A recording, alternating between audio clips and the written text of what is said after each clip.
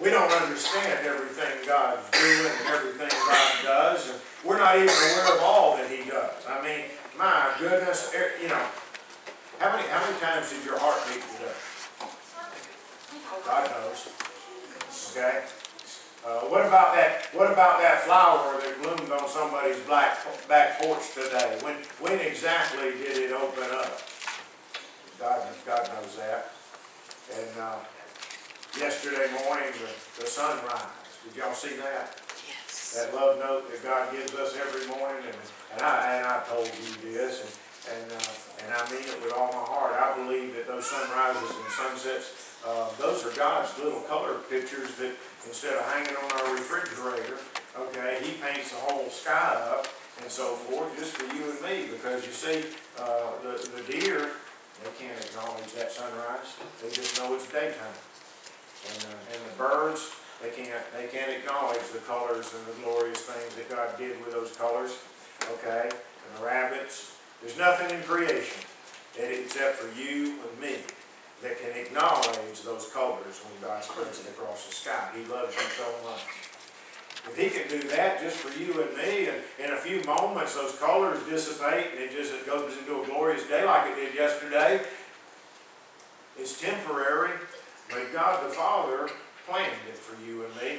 He loves you. He's so intently aware of all those things, and time again He sits down and He's like knocking on your door, trying to get your attention. He's painting those colors in the sky, and I walked outside yesterday morning and I looked at that and I just stood just in amazement, because there's no paints that man has ever made that makes the same colors and the hues as was this over the sky. And then I turned around, and as I looked around, it was all the way around. I mean, He had painted it in all corners of the sky. It wasn't just on the eastern side, but God did up a special thing yesterday morning for us. And I just celebrated those things for a moment out in the yard and just looked out there and just, Lord, thank you. Say, thank you. Got a call right before we walked into the sanctuary. It was one of my granddaughters up there in Atlanta, Abigail, Stephen and Carly's baby. It's her first birthday today, and they're celebrating that thing up there and so forth. And I wish we could have made it up there, but Steve and Carly, they understand. They understand. They know where the importance of the ministry is, and so forth. And we'll get to squeeze on her pretty soon.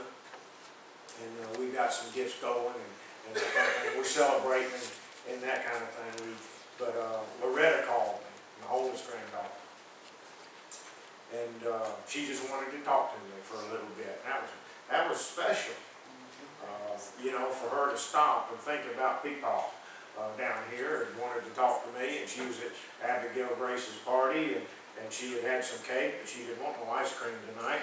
And she was telling me all about that. Her leg is healing up good, and she's back in tennis and playing and so forth. For y'all that don't know it, she dumped gasoline on her and caught herself on fire and had second and third degree burns, and they were talking about skin grafts and all that type of stuff. And praise God, God took away all of the nasty stuff, and there was some ointment and wraps, and there's no third degree scars anymore, and that second degree is all gone, and she's not had to have any surgery, no skin grafts, nothing, and God just took all that off of her. Okay. Whatever the report was, there was going to be skin grafts and surgeries and all that kind of stuff, and God took it all away. And if God can take it away from her, He can take away things from you. That's right. Amen. He loves you so much. God does special stuff for us. That sunrise yesterday morning was one of them. The sunrise this morning, it wasn't as spectacular in how it wrapped all the way around, and it wasn't as bright with all the colors. But if you looked at it, God did Himself up proud on that one this morning too. Then as that color faded off and that clarity of that blue sky came through and so forth, it's amazing to me how the color can just kind of dissolve into clearness and blueness the way God does it in those sunrises. Okay? As He controls precisely everything. Okay? And He loves you and me. Tonight I want to Ezekiel with you. This has been on my heart. I want to go into Ezekiel chapter 36.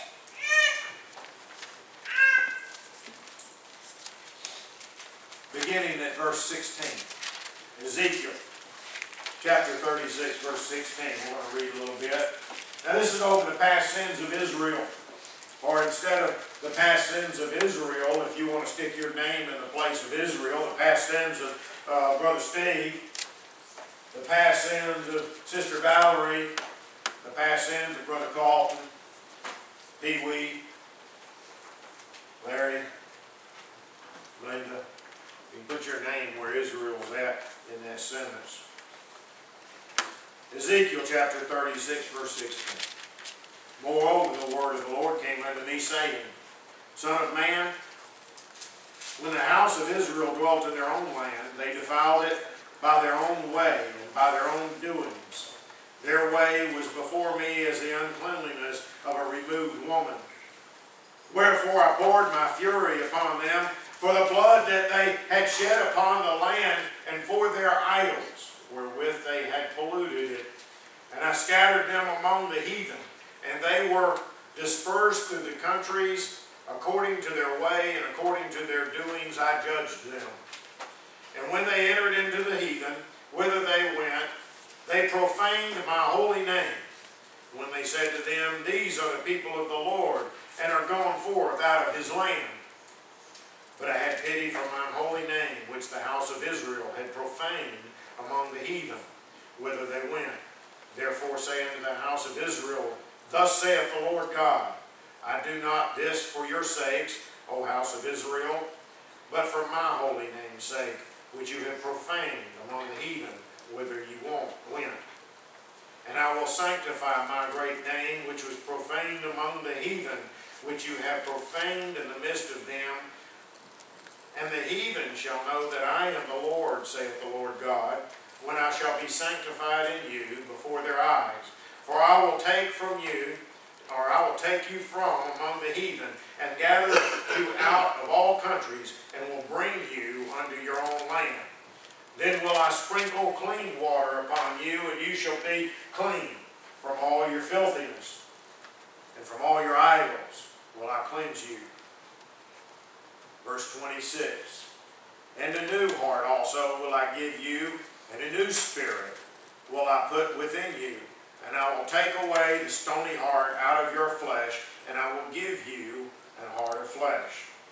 And I will put my spirit within you, and cause you to walk in my statutes, and you shall keep my judgments, and do them. Father, bless your word, Lord, as the reading of the word. Lord, send your Holy Spirit, quicken our minds, make it alive to your word. That, Lord God, we can absorb the meaning that you want us to have tonight. Lord God, your word is a living word, and Father, we can stand upon it and we can live by it. Lord God, we never are in error if we're following your word. So Lord God, take your heart, take your word, and hide it in our heart, Lord God, that we don't sin against you. That, Lord God, we can lift you up and exalt you in the way that you're entitled to be exalted and lifted up in our lives. Lord, we can lift you up corporately in this place as a body of believers, but Lord God, we need to also lift you up separately and singly in our lives, Lord, as we're shut away in our closet and in our home. So Lord God, work in us now with your Holy Spirit. Plant in us your word. In Jesus' name we pray. Amen. Tonight I want to go through these verses with you because I want to talk to you tonight about some past sins of Israel. God is interested in what you've already done. There's some of us that sit down and on a daily basis almost look through our lives and we're scared to step out in front of somebody and talk about the Lord because of what we did yesterday or 2 years ago or 5 years ago. The life we used to live. And I want to focus in on verse 26 with you tonight about what God's intent for you on how you used to live. God's got plans, not because you're so good, but because He's so great. God has got something in store for you, not because of what your path and your plans come up to, but God has some things because He's got plans and He's got thoughts toward you. Y'all all know that Jeremiah 29:11 verse, for I know the thoughts I think toward you, thoughts of good, not of evil, that you're going to prosper, that there's good things happening to you. That's God's intent. When we sit down and dwell a little bit, we start dwelling on the past and about how we're not worthy and how we're not good enough. And the devil whispers in our ear things that God's already forgiven and forgotten about and beats us down to the point that we don't feel like we can step out there and talk about the Lord. But verse 26 says that God says to us, He said, I'm going to put a new heart also in you, and I'm going to put a new spirit in you, and I'll take away the stony heart out of your flesh, and I'll put in you a heart of flesh. I'll put in something that's soft and pliable, and that can be worked with, and that can feel again. But as we go through this text tonight, I want to mark some things, and if you're taking notes, you please do so. Verse 16, moreover, the word of the Lord came unto me, saying, God started talking. When God starts talking, we need to start listening. It says, Son of man, talking about that old prophet. When the house of Israel dwelt in their own land, they defiled it by their own way and by their doings. Their ways before me is an uncleanliness of a removed woman. It says when they were living on their own, they were doing things their own way. Okay? Your ways are not God's ways. God has to establish His ways in you.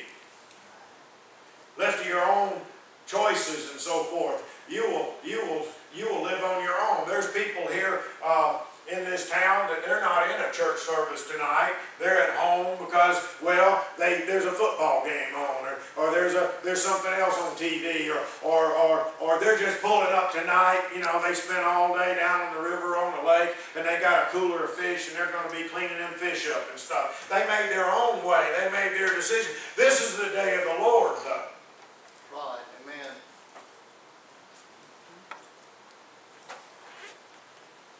And Ezekiel said that when they dwelt in their own land, they defiled it by their own way and by their own doings. That's where things get messed up, is when you and I start doing things our own way, the way we want to do. Our choices. This morning I mentioned this thing, this thought. Hopefully y'all grabbed it. When you make a daily decision, these decisions you make out throughout the whole day. Do you pause just a moment and say, Lord, what would you want me to do in this? How would you want me to react? Now, you don't have to do that all the time if you start practicing it, because whenever a certain situation comes up, you prayed about it, you sought God's will, and you went His way and not the choices that you would want, the next time that same situation comes up, then you know how to react. You don't have to stop and consider the Lord's way. You've already done it and applied it. So you know how you're going to react. And that's how you grow in the Lord. And that's how you start walking in His way, instead of what Ezekiel's saying here, that when the people were walking in their land doing their own way, they defiled things. They messed things up. Now somewhere over here, it says that our righteousness is as filthy rags. The best we do, our righteousness, our right works, the way we behave ourselves the best to God is as dirty, filthy rags. And then here it says that their way was before me as the uncleanliness of a removed woman. Okay? Now that's the King James Version. Now the New Living Testament, it says it a little bit differently, but it's like the times during the monthly period of a woman.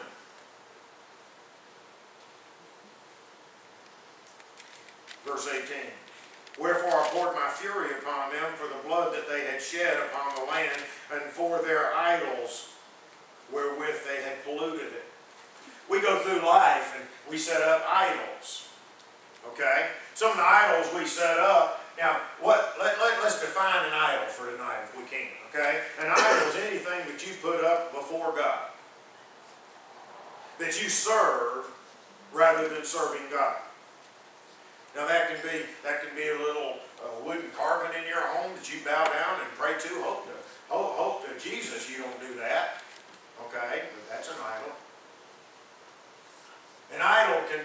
something that you care for beyond the things of God. Okay? It can be a car. My goodness, you get you a brand new, bright red Mustang GT with that big old heavy duty engine in it and those big old wide tires and that motor that'll spin the tires and everything. That might be your idol. Okay? That you put before God. That you'll get out there and watch that thing before you make sure that the house of God's taken care of. And if you're making choices like that, then that Mustang GT has become an idol. An idol can also be a period of time. It's, preacher, I can't come to church on Sunday night because I got to get up and serve man on Monday morning, and it comes up early. And so I can't come into the house of God on Sunday night because I've got a man that I've set up as an idol, a job, an income, a security blanket, if you would. Okay? Now let me tell you what, I'm a grown man and there's been times I've been up for 36 hours straight. Now look, let me tell you what, when you're up for 36 hours straight, your head's not working too good. Your decision-making abilities affected. I understand that. But as a grown man, I have put in time where I'm tired, but still when people call, you got to answer and things you got to do. And yes, I've worked in corporate America where servers are down and you got to get in there and before Monday morning, those things have got to come up. And I know what that means. Okay, when you got those deadlines and those pressures and that kind of thing, and this company's called you in at Friday night, and you go, well, I really wish I could have spent some time with my family and gone out to eat, and tomorrow's is Saturday, and I have some time, and Lord, I don't know what, and you got to make a commitment to a company to go in and get a server going so a bank opens up over in India on Monday morning. And so you go in there and you pull everything out of your pockets and your phone, and you can't bring anything that you can copy data over, and you can't take any pictures in that, and you sign in and they start paying you. And you work on those things and you work on them and work on them until they come up. Then you got to test them and make sure they're functioning and everything. And then you go to the security guard and you let them know when you sign out, you fill out some papers and you leave that place. And sometimes Friday night you don't go to sleep.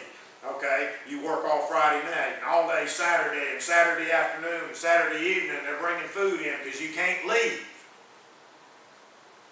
I've been in those situations. So I know what it is to work long hours and to be tired. So I understand whenever I got to get up at 3 o'clock in the morning and go serve man. I know what that means, but on Sunday you're supposed to be in the house of God, taking care of your relationship with God. Why? Because that's God's way. Okay? Just simply, when y'all were little, you remember your parents, whenever they told you to do something and you said, why? And they said, because I said so. Sometimes God says so. It's because He said so. And yeah, I know we don't like that sometimes too. But we mess up things.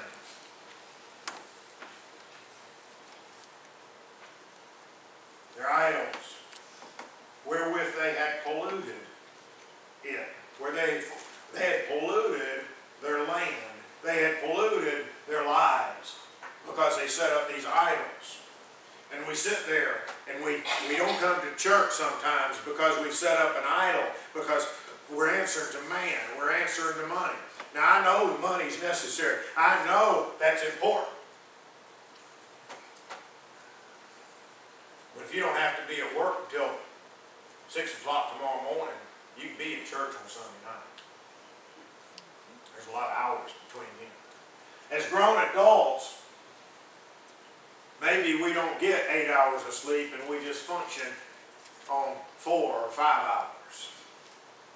We do that during football season, don't we? We stay up, watch those football games, get up, we go to work, and we're not dragging, we're going, did you see that play? Did you see the way he jumped out there and grabbed that ball? It was out of bounds and he never put his foot out. He was in bounds the whole time, made that touchdown. Did you see that? And we're at work talking and sharing like that, and God comes in and heals a tumor or brings somebody up and restores somebody and that kind of thing. Or God bless them. If we had 3 people accept Jesus Christ as their Lord and Savior yesterday, and we sit there and we draw in and we quiet, but we We can get energetic about a football game. We can get energetic about a fish we caught over the weekend and so forth. And Ezekiel's saying that they polluted their land. They polluted their lives because of the idols they set up. And an idol is anything that you set up before God. I know what it is to be tired. As your pastor, I know what it is to be tired. Working in corporate America, I know what it is to be tired and lacking sleep. I know what it is to be driven by schedules and demands of a boss and a company. I know what those are, so I'm talking to you with understanding here. But if we can stay up all night watching football games, and we can get up and go to church, okay? God wants. God has a place that He wants in your life. He says that we pollute our land from the idols we set up. And look what He said in 19. I scattered them among the heathen. So He took His people and He scattered them out among the heathen, and they dispersed throughout the countries according to their way and according to their doings. He said, I judged them. And when they entered into the heathen, whither they went, they profaned my holy name. When they said to them, these are the people of the Lord, and are gone forth out of His land. So the people went out. God's people went out. And it said, profane God's name. First of all, I want to point out that these people, they had their doings. They did their own way. They were out there. They were following things they had set up before God. And God let them go out among the rest of the world. And it said they profaned God's name. Today, we talk about bringing a reproach against the ministry of Jesus Christ. As Christians, we go out among the people and we use language that's not right. We tell jokes or laugh at jokes that aren't becoming. And we go places we're not supposed to go. We put things into our bodies that we're not supposed to be putting in. And people know that we've got a testimony that we're Christians. And that they have some idea how we're supposed to act. And we're not acting that way. And we're profaning the name of God Almighty. We're bringing a reproach against Christ's name.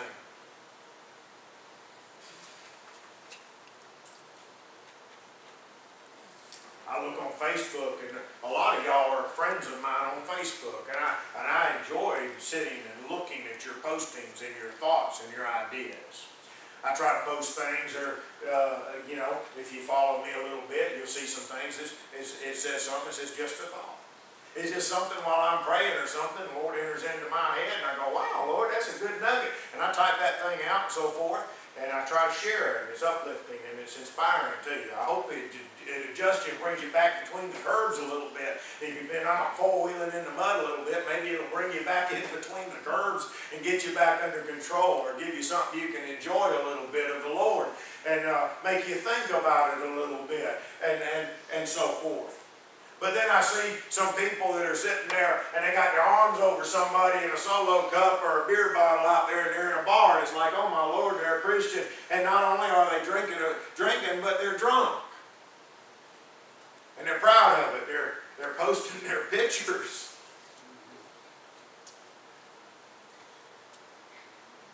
And it's exactly what Ezekiel was saying.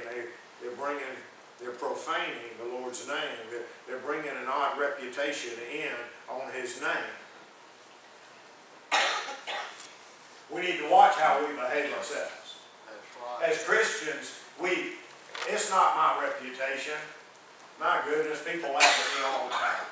And if y'all been around me very long, I'll preach backwards to you every once in a while. I'll get the words all messed up and have to start over and run at it again and so forth. And that's okay. I hope y'all enjoy that kind of thing. You can laugh at your preacher sometimes about things like that. Now, I don't try to make mistakes, and I try to correct those things, but I get going faster than my brain can keep up sometimes, and I stumble over words. And as brothers and sisters, I want you to have a good time with me. But you can't go out and live in the world if you're blood bought, born again. If the blood of Jesus Christ is an atonement for your sins, and God's put them into the sea of forgetfulness and cast them out as far as the east is from the west, and when you sit down one day and you get on your knees and you pray and say, Lord, forgive me for that thing 20 years ago that I did, and the Lord from heaven sitting down going, I don't even know what you're talking about because I put my son's blood all over that thing and I can't remember it. It's been forgiven.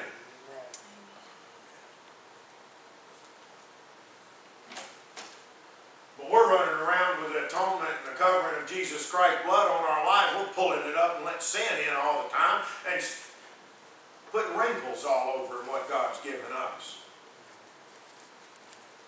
What Ezekiel calls it is bringing profaneness into God's name. We're disturbing what His reputation is. It's not our reputation.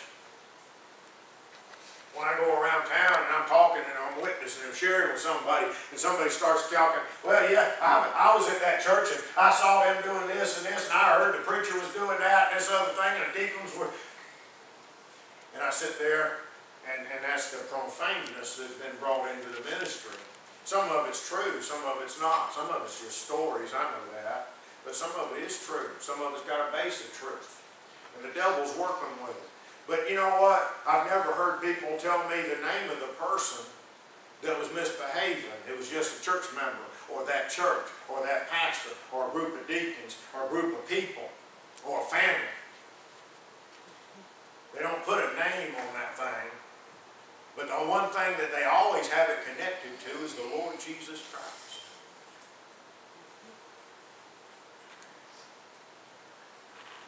So see, it's not your reputation that's getting messed up, it's Christ's. They're not connecting you and me in these stories, but they always connect Jesus to it. And Jesus didn't do that stuff. Jesus lived a perfect life. He was without sin. And He went to that cross as a sacrifice for your and my sin. And He died. And as Christians, when we go and we say, I'm going to follow you, Lord, and I give my life to you, and God, I want you to forgive my sins, and I'm going to repent.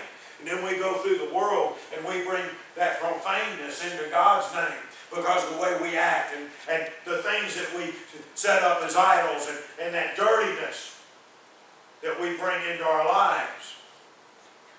The world looks at it. And they don't hold it against your account. Listen to what they said. When they said unto me, these are the people of the Lord and are gone forth out of His land. The New Living Translation says, aren't these God's people? And He can't even keep them straight? It's the Lord's reputation we're messing with. It's not our reputation. We're sitting thinking, oh, well, we got a right to behave the way we want to, and we can do this to our bodies if we want to, and we can act that way if we want to. But the world is saying, isn't this God's people? And can't He even keep them straight? They're accusing God Almighty. They're not accusing you and me. Now, I know this is Old Testament, but you might have well read this out of yesterday's newspaper. This is current information. Right, yes it is. God's Word is true. There's no lies in this book, and He's explaining how the world reacts to you and me when we're out misbehaving. But I had pity for my holy name. Now listen to that, verse 21. But I had pity for mine holy name, which the house of Israel had profaned among the heathen whither they went. They messed up my name among the world. Everywhere they went, they messed up my name. But God says, I have pity on my name. On His name. Verse 22. Therefore say unto the house of Israel, thus saith the Lord God, I do not this for your sakes. Wow, I thought God did everything for us. I thought He was out for our benefit all the time. But now Ezekiel's sitting there saying, listen, I don't do this for your sakes. O house of Israel, put your name in there. But for my holy name's sake, which you have profaned among the heathen wherever you went. God is interested in his reputation. We run around and we defame his name, we profane his name, the King James says. But we bring a reproach, a bad report, if you will, toward his name. Because people are looking at us and say, you're Christians. Aren't you a Christian? Yeah. Well, why are you acting that way? Look at how Christians act. Well, I don't act that way. That's nasty. That's dirty. What did he say? Like a woman's menstrual period? Nobody wants to follow that.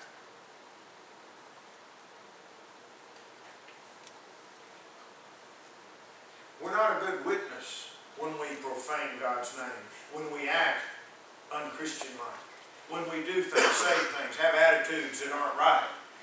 And the Bible tells us that wherever they went, they were profaning the name among the world, the heathen.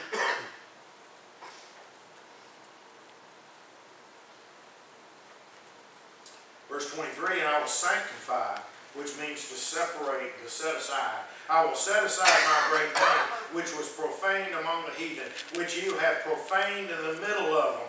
And the heathen shall know that I am the Lord, saith the Lord God, when I shall be sanctified in you before their eyes. I will sit down and I will sanctify it. I will set aside my name.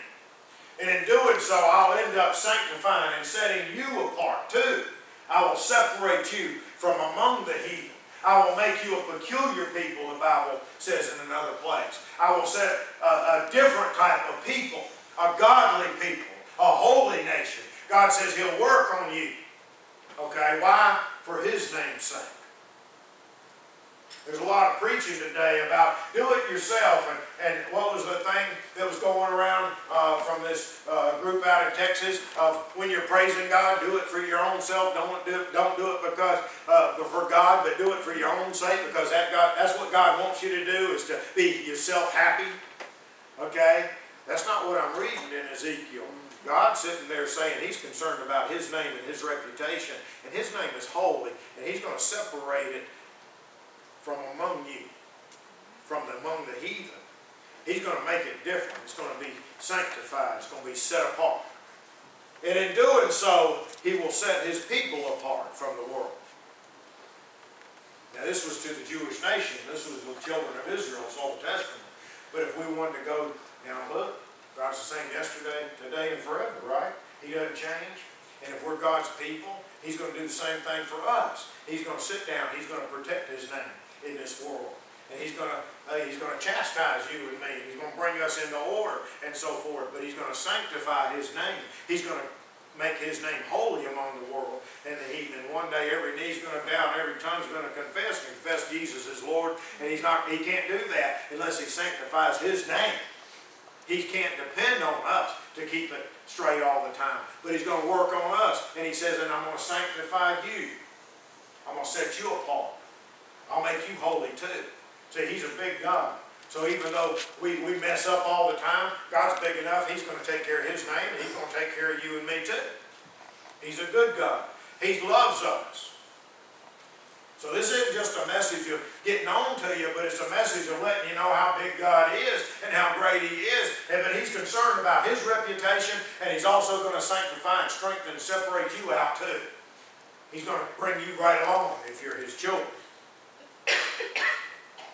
Verse 24, for I will take you from among the heathen and gather you out of all countries and will bring you into your own land. And I will sprinkle clean water upon you. He's going to sprinkle clean water. Now I know we're Baptists and we get totally immersed. You can go dumping in it if you want to, but God's going to sprinkle you. So there's a little bit of foothold for the Methodists there, I guess. Okay? But he's not talking about baptizing. He's talking about cleaning you up. Okay? He said, I'm going to sprinkle clean water on you, and you will be clean from all your filthiness. He's going to clean you up.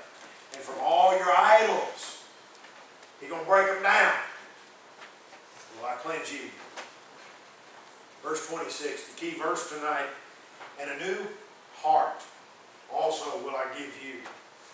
I don't know about you, but I know there's times in my life that I just, Lord, You can dump the whole heart out of me because it ain't no good. It's rotten to the core. I don't even feel. I think I shared here at one time that there was a point in my life I didn't break tears. I didn't cry. I got myself hardened up to the point where I didn't feel the people and that kind of thing. And after a few years of that, it was like, Lord, please let me cry. Break my heart. Break me down again. I got to feel you. I want that new heart. Okay? And then I see you get there studying this, and I'm going to give you a new heart. A new heart will I give you also, and a new spirit. Oh my goodness, I need a new spirit. I need that spirit to get up and shout with just a few people or 1,500.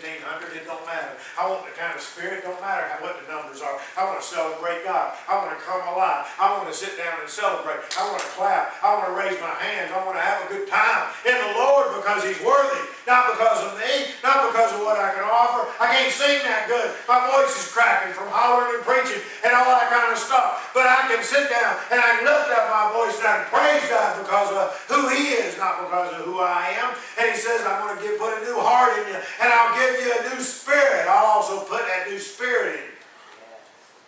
And after the world tears on you and wears on you a little bit, you know what I mean? You need a new spirit. You need something that'll climb out and holler a little bit because it's alive and it's got strength in it. You need that spirit about you.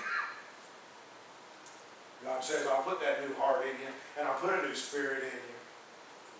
Not only is He going to put that new heart in you, but look, and I will take away that stony heart out of your flesh. I'll take away the hardness out of you. I'll take that hard, stony place out of your flesh, and I'll give you a heart of flesh.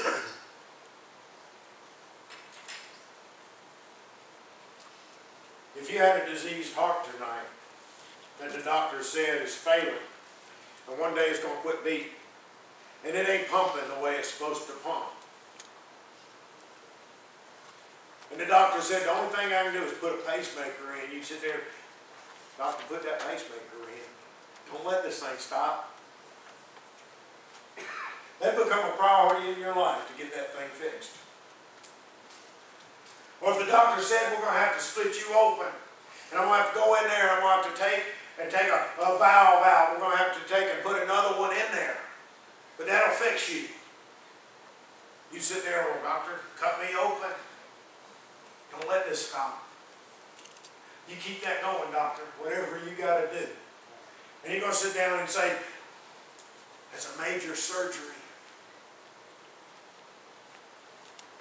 Your recovery time's going to be rough. It's a hard surgery. You're going to, doctor, you don't make this stop. You keep this going. Or maybe your heart's diseased to the point they're going to say, we're going to have to take that heart out of you. We're going to have to find a donor heart and transplant a heart in you.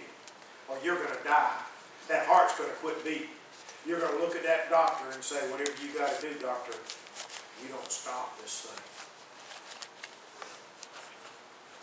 God's sitting there. And He's telling you tonight, you got a problem with your heart.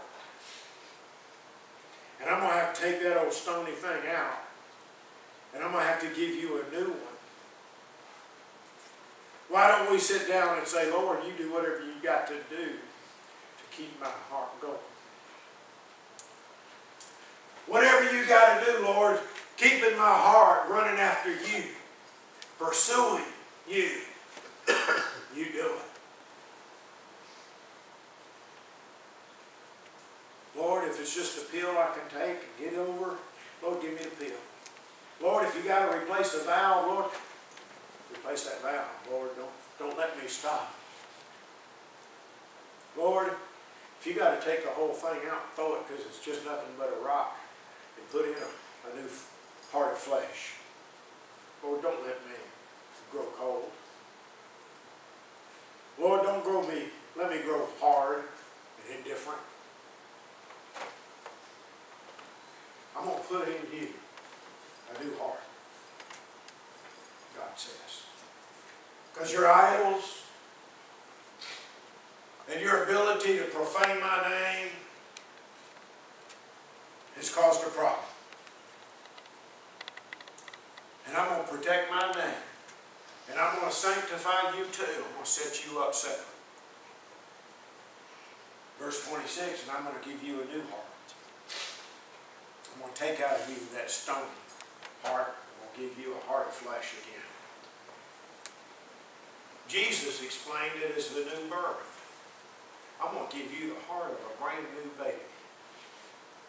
One that's designed to beat a long time. One designed to do everything that you're going to be called to do.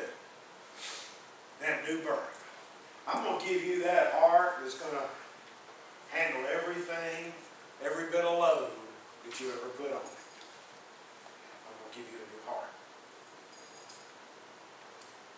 Some of you have gone through this life and you know your heart's hardened. You know you've been disobedient sometimes and made a mess of things.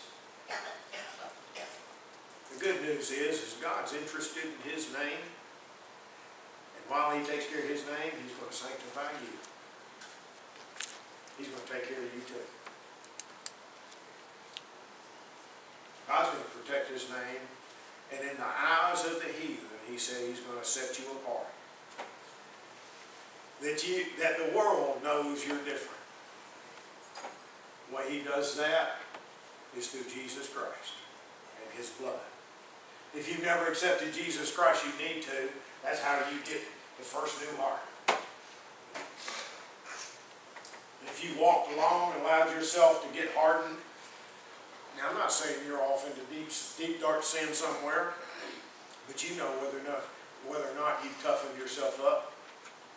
Maybe it's because you felt that was the right thing to do. You need to toughen up because, well, preacher, you cry all the time. That's silly. There's something wrong with you because you cry all the time. No, there ain't nothing wrong with me. God broke my heart and made it soft. And it don't take a whole lot for me to feel Him. And I'm glad. Okay?